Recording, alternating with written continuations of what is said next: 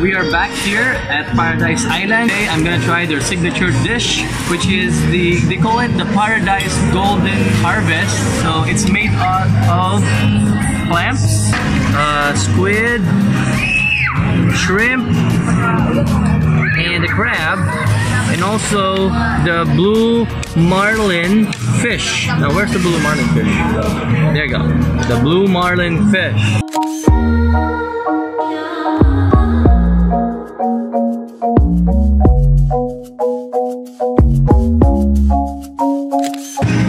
Let's try the blue marlin first and see how it tastes like.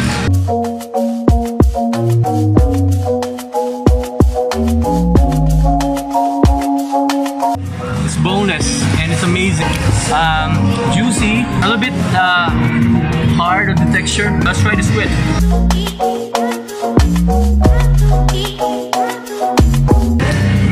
The squid tastes like squid. Now let's try the clam.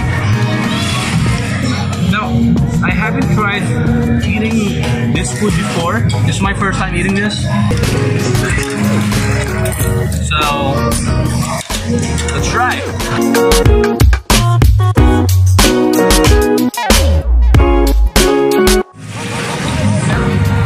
Oh my god. Oh, it's amazing food. So again guys, this is their golden harvest, as they call it. It's amazing. And again, don't forget to subscribe to my channel. It's Ivan the Traveler. Because the taste of this golden harvest is just a mixture of different type of seafood, good for 3 people. So on our next dish is the seafood basket. It's good for 3. Now, moving on to the seafood basket, we have the squid, the fried squid, and some veggies.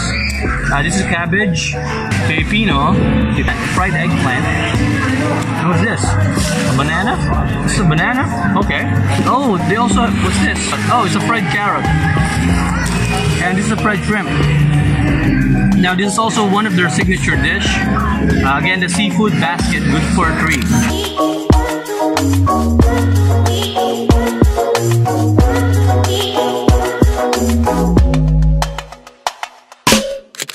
And we're gonna dip the shrimp here. This is partnered with the shrimp. Wow. Well, juicy. Yeah, very good. The fried squid. So the difference of the fried squid from the soy sauce squid is that the texture is crunchy. I'm gonna try the eggplant. Well, the eggplant tastes different. It doesn't taste like an eggplant. It doesn't taste like an eggplant, but it tastes good. Now I'm gonna try the banana. Oh my god. Woo. I'm definitely gonna get fat here. This is not only the food that they offer, this is only their signature dish. So this is the fried carrot. Okay, so they have another part of the squid here, the tentacle part of the squid.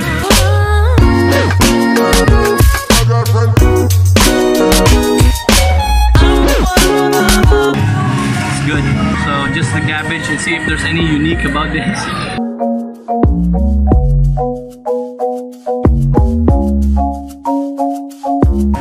Guys,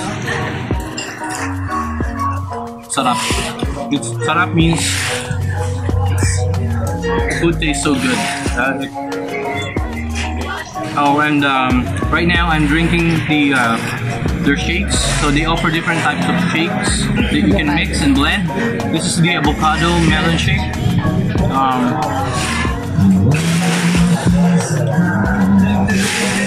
Everything tastes good.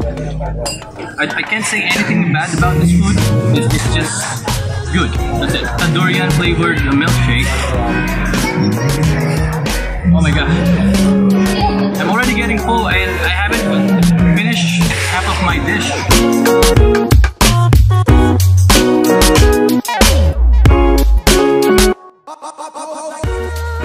So that's definitely durian for you. You definitely want to try try this. So if you like durian, as a milkshake, they offer that as well. So I can't say anything bad about this. The price is good for how much they are including in the food, in the basket. And that's it, guys. So if you want to go here at Paradise Beach Resort or Paradise Island Resort, then this is what you will get for their signature dish. It's amazing, it's worth it, and you definitely want to go over here at Paradise Island.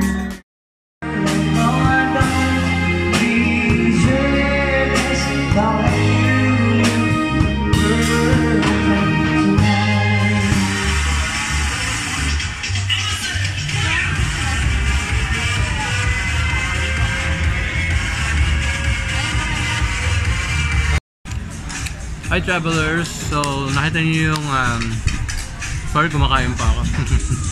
So yeah, nakita niyo yung mga fire dancers ng Paradise Island Park and Beach Resort. So meron din silang mga fire dancers. Now may video rin ako ng Kamaya Coast na sumasayaw yung mga fire dancers. So yeah, apparently hindi ko naabutan yung yung mga kumakanta nila, pero may kumakanta sila dito mga around 5 PM.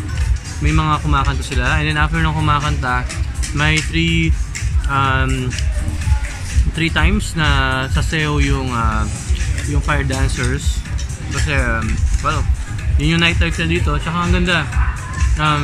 So yung nasa left side ko makikita mo beach yan, dun yung beach ko kanina, and pag tumingin ka sa likod ko, yeah, diba? Sulit dito sa Paradise Island. Ang ganda siya. Too bad hindi siya masyado, I'm not sure kung kilala siya sa Manila, pero pag pumunta ka dito sa Samal Island, maganda siyang puntahan. Hindi kayo magsisisi. Sarap din yung food nila. Katulad ng food vlog ko, hanapin nyo na lang dyan. May link ako dyan. I'm not sure if I'm gonna include it here, but meron na akong lang link. Anyway, ayan, Paradise Island. Sana may ganito sa Manila. Nakakalungkot na ang puro black sands yung around Manila. Ganda talaga ng Pilipinas, guys. So, I mean travelers, ang ganda talaga ng Pilipinas travelers. It's just an amazing island. Madami tayong kalikasan, yaman sa kalikasan. If you hate the Philippines, I suggest that you go outside Metro Manila, kung saan city ka man, and explore yung magagandang kalikasan ng Pilipinas, and maybe you're gonna fall in love to our country, or if you're a foreigner, then you're gonna fall in love with our country. Ang dami pupuntang mga foreigners sa bansa natin, and tayo naman, alis tayo ng alis. Well, of course, depende sa tao kung gusto niya ng beach or gusto niya ng city. Ayan. So, imagine mo to, galing akong Coron nung past few months, and galing ako ngayon, punta ngayon ako ng Samal. Ganda lang talaga. Anyway, I'm gonna enjoy the night, guys. I'm gonna enjoy the night, travelers. And if you are planning to go to Davao, then go to Samal Island. You're not gonna regret it. You're gonna definitely love this. You're definitely gonna love this paradise. Magandang umaga. Good morning. Good morning. Hello travelers, good morning. Punta kami ngayon sa harap ng beach. Papakainin namin ang mga fish. Sikat daw to dahil dito makikita yung mga, well, napakainin yung mga fish, so maraming lumilitaw sa umaga. So right now it's 6 AM. Sinabi sa amin ni Kuya kahapon yung guard doon, around 6 yung pagpapakain ng isda. So let's see, tignan natin kung maganda nga itong pakainan ng isda dito sa Paradise Island Park and Beach Resort. Ayan, wala pang tao ngayon sa Paradise Island and Resort kasi masyado pa maaga.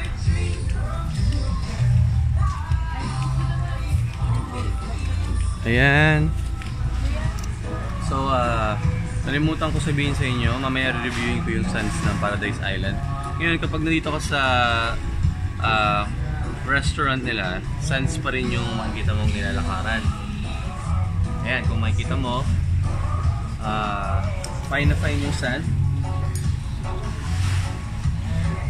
Ayan, fine na fine yung sand, oh. So, pinong-pino yung sand nila. Yan. So, walang bato. Comfortable siya. Walang discomfort sa paa. So ngayon, susunod na part nito, papakita ko naman sa iyo yung bandang shore, kung ano yung tsura ng sand. So ngayon, it's again 6 AM and dito sa likod ko yung pakainan ng isda. So yung pakainan ng isda katabi lang nung beach. So kung pumunta ka sa dulo ng part ng beach ng Paradise Island, makikita mo yung fish, mga fish na to. So liga, hanapin natin si Kuya na magpapakain sa isda. Hello travelers, ito na yung mga fish na hinihintay nyo. Ayan, ang dami nila. So kung lalapit ka, tingnan mo makikita mo yung mga fish. Wala namang ipin yan, di ba? Ayan, magpapakain tayo ng fish. Hopefully, hindi naman siguro ano yan.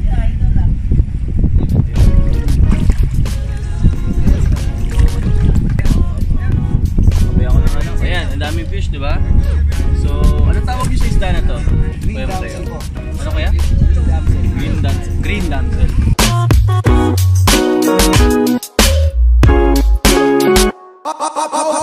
Yung parang stripe na yun. Kapal. So, ayun yung mga fish na makikita mo dito sa Paradise Island Park and Beach Resort. So, tignan mo kung paano siya kalayo. Doon lang banda yung Paradise Island.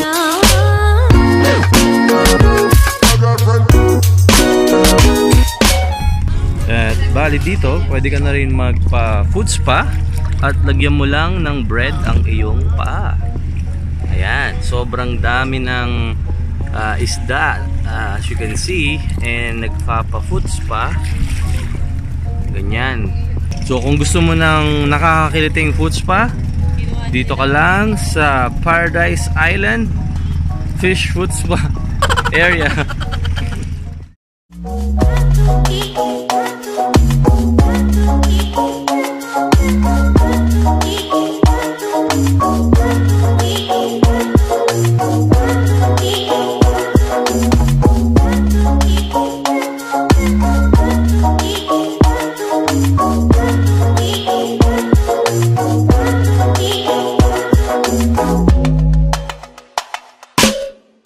Hello travelers, salita ngayon sa Paradise Island Park and Beach Resort. So ito na pinakihintay nyo, i-reviewin ko na yung sands nila at titignan natin kung may laban ba to sa Boracay at sa ibang magagandang lugar dito sa Pilipinas. So let's start. So ayan, so pag tinignan mo yung gilid ng sand ng Paradise Island, bali actually nalimutan kong sabihin na dalawa yung beach nila dito. Nagsiseparate ng isang parang daanan. Ngayon nandito tayo sa unang beach nila sa harap ng restaurant. Makikita mo na mas fine yung sand dito compared sa kabila. Ayan. Medyo brown siya, na dirty cream or dirty white. Ayan. Medyo dirty white siya. And may mga onting pebbles, onting stones or corals na sira-sira or shells. Ayan.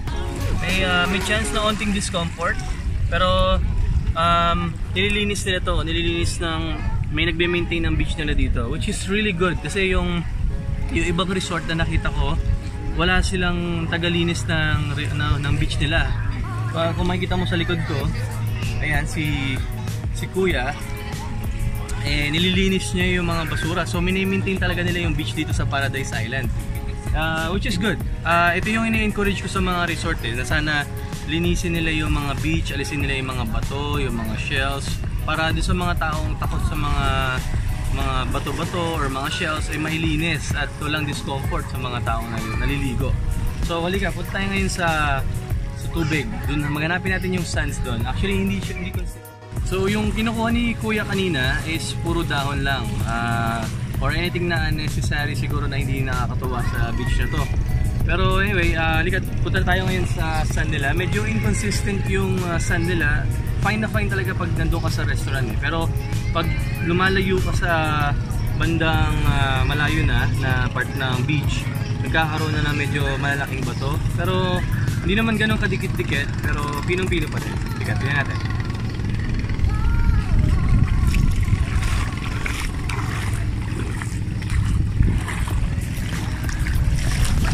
Ayan. So, compared dun sa restaurant kanina, eh pinong-pino siya.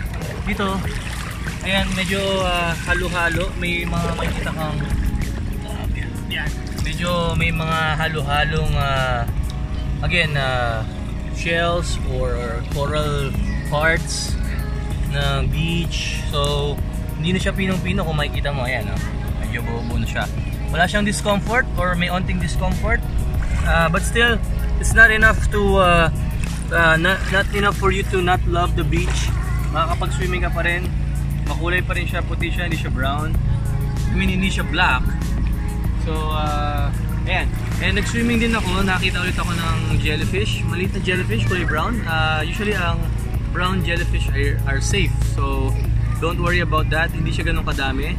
Parang 1% out of 100 na ako nakita. Sobrang isa lang ata yung nakita ko eh. So, huwag kayo matakot kung makita kayo ng jellyfish dito. And may mga, ito pang maganda, maraming isda na kulay puti na makikita kayo. Maliliit lang sila, mapapansin mo siya kapag maaraw. So, anything other than that, wala na akong masabi sa beach na to. Kung bibigyan mo ako ng level, ng rating sa beach, ang i-rate ko dun sa beach is maybe 7.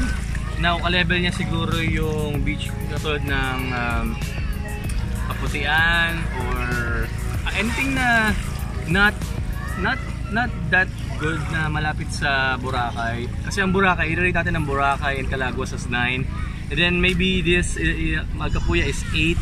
And then maybe if I'm gonna rate this, maybe this is also 8. Kasing level siya ng Malcapuya. Kasi ang Malcapuya eh may mga bato-bato din pero maganda pa rin yung beach at makakapag-swimming ka. So that's it. This is your Paradise Beach, and I hope you like what you've watched, and don't forget to subscribe and click the notification button if you want to see more of my beach reviews.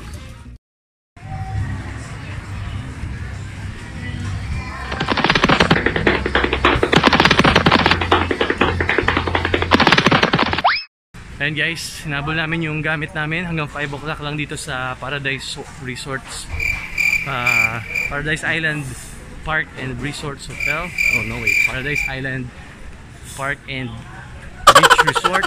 Sobrang hirap talaga i-pronounce. Sige, afternoon. So ayan, mamadali kami, kuya yung gamit namin. Ayan, mukhang abot kami, malapit na mag 5 o'clock. Ayan, dito si kuya, guaranteed na abot daw. So, almost 5 guys, almost 5 PM. And this adventure here at Davao, I mean at Samal Island, is just awesome. Babalik ako dito. Dami kong hindi napuntahan. May sandbar pa na hindi ko na review. Pa sunset na, pa 5 PM na. And nagsisiluwet na yung mga tao. Malapit na kami, makaupo. Hindi ko na vlog yung nandun sa bangka pagpunta dito. Actually 20 pesos lang yung pamasahin. Anyway, kalimutan ko na. So thank you sa kanya at nasabihan niya kami ng isang magandang puntahan daw sa General Santos City. So mukhang magandang diving spot doon. Nabigyan niya rin doon ako ng tip. Anyway, buti kumuha kami ng room kasi pag kumuha ka pala ng room dito, ma-assist ka after mong sumakay sa boat. Assist ka nila hanggang makasakay ka doon sa taxi. Ayan. Ayan.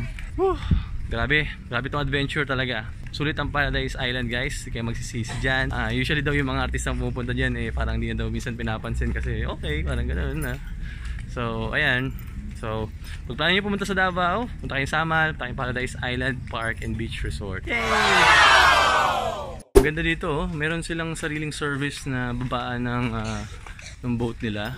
Actually napaka-affordable ng Paradise Island sa ganitong klaseng service. And yung lahat ng pagkain talaga nila napakasarap. Yeah. Di ka magsisits. Wala akong nakain na hindi masarap. Hindi naman sa hindi ako gutom or gutom ako. Pero grabe talaga. This is not a sponsored video. This is a surprise vlog para sa kanila. Ganda sa paradise. It's a paradise!